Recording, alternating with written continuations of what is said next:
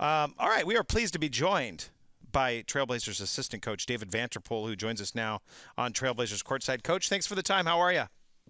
Hey, thanks for having me. I'm good. Good. Hey, you guys taking this 11-game win streak in stride. I'm sure not much is being said internally about all of this. You guys are keeping very good perspective about this win streak while the rest of us just kind of sit back and gloat about it, right? Yeah, I mean, it's a little hard just because it's so early in the season. So, we just kind of have to take each thing game by game. I know as cliche as that may sound, it's kind of true right now for us. Coach, I want to ask you about the offense.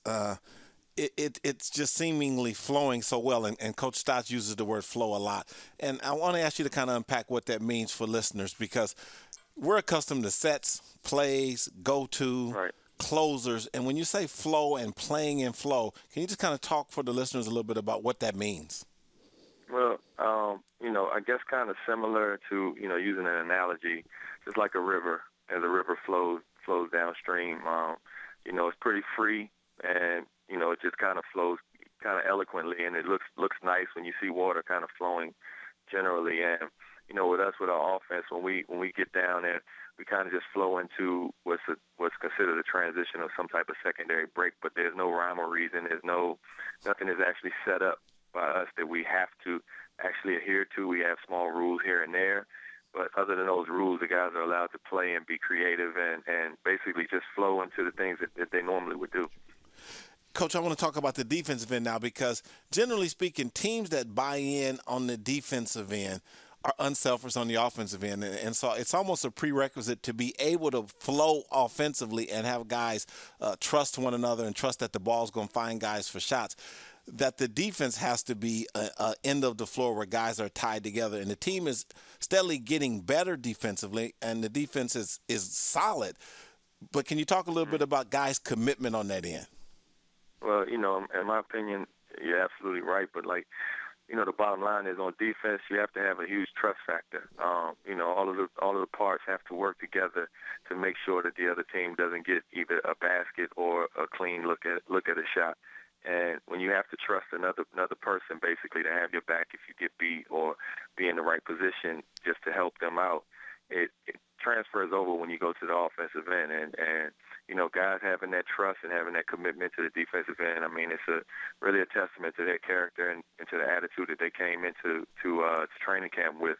And, they bought in from the beginning, some a little more reluctant than others, but, after everybody basically bought in, we've gained so much trust with each other and have grown confidence-wise as we've seen results during the course of the season. And it transfers over to the other end. We get a stop, and guys are excited about getting stops, just as excited as they are about scoring. And, they get down the other end and trust each other with the basketball. So, it makes the ball move around the court a little bit better. It's a lot better basketball to watch as well as it is to coach. There's a whole lot of freedom happening with this team, and assistant coach David Vanterpool joining us here on Trailblazers Courtside. From your perspective, Coach, what's been the biggest difference maybe this year as opposed to last year? Well, a lot of the attitude, I spoke before a little bit about confidence, and, I really think that's very important in the NBA. You see teams that sometimes exceed expectations and their confidence is at a high level and they play very confidently, and you see other teams that fall below that, and a lot of times confidence has a lot to do with it. And, we step into every game right now feeling like we should win, and it wasn't so much the case last year all of the time. I know we were as positive as possible, especially as coaches, and you had guys that believed or said that they believed, but sometimes you revert back to old habits when you get on the court and don't necessarily trust things that you've been taught and the things you've been working on. And this season it's been really consistent as far as us really having a belief in the things that we've taught, and a belief in the things that we've tried to maintain and get better at each and every day. And it's been wonderful to watch the guys have some success on the court during the game. Interesting, Coach. There's a spiritual principle that says you can tell a tree by the fruit it bears. Against the Knicks, there was a possession when Damian Lillard triple threat and drove and dunked the ball, and not a single Knick got close enough to even foul him. It just stood out to me like, wow. Stood out to everyone. And I make that point because I'm watching the Trailblazer team as the season goes on subtly get better guarding the ball, because there were more straight line drives in the first couple of games. And I can't think of the last time I saw a player against the Trailblazers set defense get a straight line drive and good look. Yeah, and that was actually something that we as coaches challenged the players to become a lot better at that individual isolation type of defense and keeping guys in front, especially our wing players. We did notice the same thing early on in the season, and guys challenged themselves as well, just to make sure that they weren't putting their teammates in a tough spot where they kind of had to come over and, maybe risk getting dunked on just because someone wasn't doing their part in the defense. And, I mean, again, they've just consistently stepped up with every single challenge as they've come. And, again, it's been exciting just to see them grow in this defense and the concept of things and just in their confidence, again, on the defensive end and trusting each other. Having that stability, Coach, and being able to throw whoever you want out on the floor and having trust in them, that's got to be a very big and a nice thing for the entire coaching staff, because I know fans sit back and they see from this year, as opposed to last year, and just see that bench unit and how vastly improved it is. It gives you guys a ton of confidence as coaches, knowing that whoever you throw out there, you've got trust in.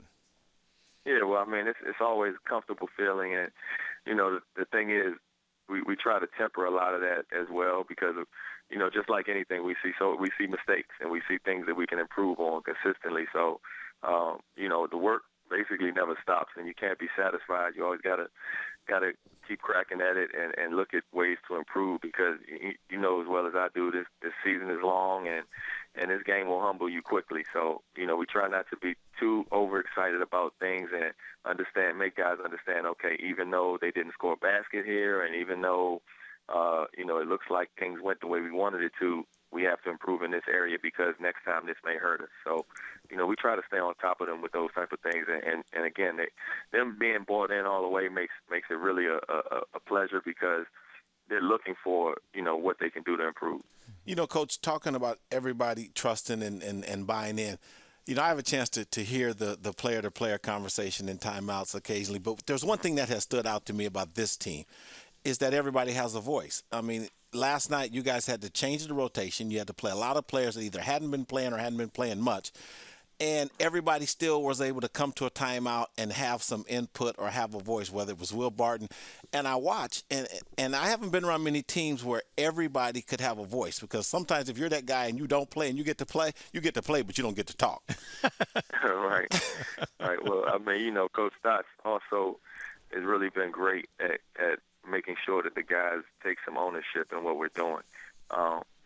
It's one thing to get guys to buy into, your commands or something like that if you're trying to lead a team or a group of people. But, the fact is that, they have to take some ownership in a lot of it and really believe in things. And it gives them also a better opportunity to take some belief and some ownership and have some say-so in a couple little different things. If they feel like, this assignment may call for this type of situation, and maybe it's something that we can explore and figure out what works best. And, again, it shows the care, it shows the trust that we have in them and the trust that they have in our coaching staff and our team and our concepts. So, I mean, it's been a great thing just to have guys even willing to step up and voice that opinion. You have a lot of guys, like you said, that don't necessarily play, that don't even feel comfortable enough to say anything. So, I think it's great. You get different perceptions and different vantage points, and you get an opportunity to maybe learn something in the process.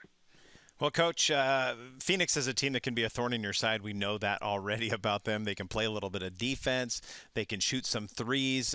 What did you guys – I know you guys practiced this morning here in Portland. What did you guys do to maybe game plan against those Suns for tomorrow night? Well, I mean, this will be the, umpteenth time we played them this season already, it seems. I know during the regular season we haven't played them a lot, but we got a chance to see them in the preseason. And just knowing, first of all, they're going to play hard. And that's something that you can't simulate in practice or in anything, that those guys actually really, really compete. And we know that we're going to have a tough time with this team, being especially a Western Conference team. We know how tough the West is this season. And, for us, staying consistent with our principles and what we believe in is going to be big. they have the Morris twins who both can step out and shoot, playing that 4 position. So we'll have to adjust a little bit to those type of things. Channing Frye also can step out and shoot. So I mean, having to adjust a bit to those situations makes things a lot more difficult for us because they can spread the floor and get Dragic or some of those other guys driving into the paint. But again, for us, staying consistent with what we're doing, being really diligent as far as our defense goes, and making sure that we limit them from doing some of the things that they have been really good at doing this season. Excellent. Trailblazers assistant coach David Vanterpool joining us live from Phoenix as the Blazers get set to take on the Suns tomorrow. Coach, thank you so much for the time. We appreciate it. I know you guys just landed, and you're probably about dinner time for you guys, right? Yeah, I think so. I think I might try to scare up some turkey or something around here, but I appreciate the time.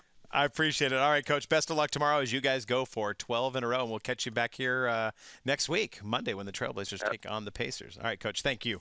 Absolutely. Thanks. All right, there it is. There he is, Trailblazers assistant coach David Vanterpool.